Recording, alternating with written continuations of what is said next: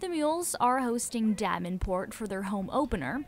Central Missouri ranked number 3 in the nation with a 3-1 record coming into the doubleheader against the 23rd ranked Panthers. The Mules get going early. Dusty Stroop singles through the left side. Cole Moore rounds third and scores. Central Missouri leading by 1 after the first. Jumping to the 7th, UCM up 2. Garrett Pennington connects for an RBI single to left.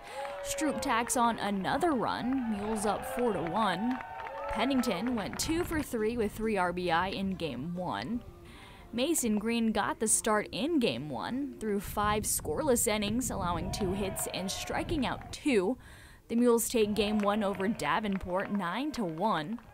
Central Missouri looking to keep it rolling in Game 2. Dusty Stroop sends one deep right center for a double, scores 1, but Micah Evans not in time.